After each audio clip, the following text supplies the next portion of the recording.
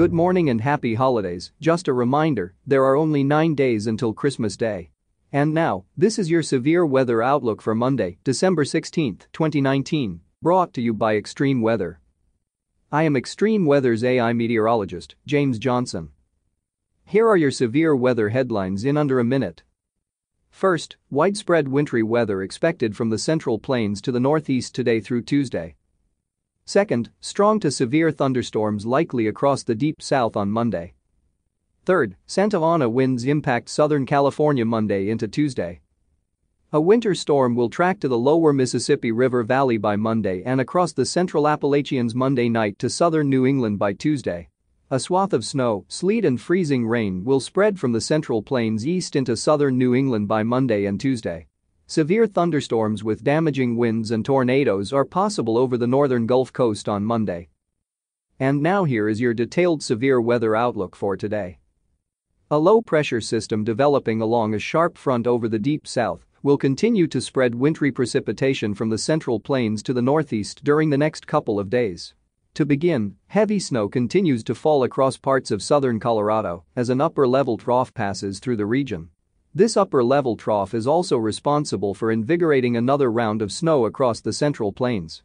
Meanwhile, a swath of wintry precipitation associated with a downstream disturbance is now spreading into the central Appalachians and the interior northern mid-Atlantic.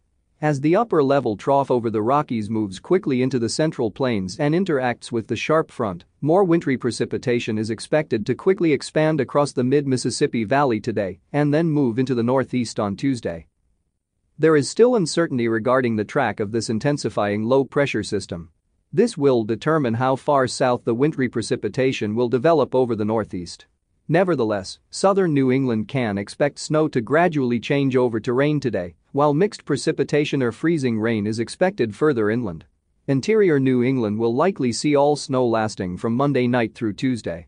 Although the low will quickly move away from the northeast Tuesday night, a weaker system will drop southeastward across the Great Lakes, leading to development of lake-effect snows, which could spill across interior New England into Wednesday morning.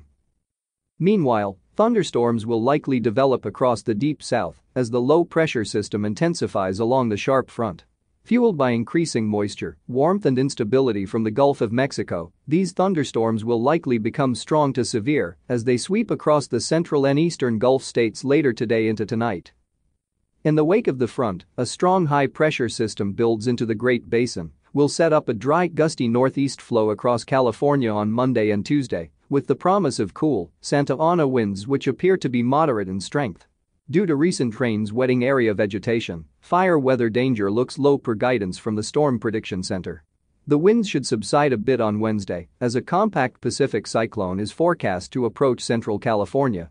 Rain and gusty winds will likely develop along the coast on Wednesday, especially for central California. The rain and high elevation snow will also extend farther north into the Pacific Northwest due to a weakening front.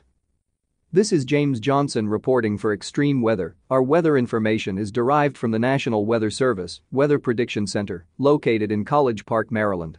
Our outlook uses AI technology developed by Extreme Weather, and our audio broadcast is digitally mastered by Jarvis Media Group. Have a wonderful start to your week, stay warm, stay dry, and let's stay weather aware. This broadcast is made possible in part by Extreme Weather. Funding for this broadcast is provided in part by our viewers and their donations.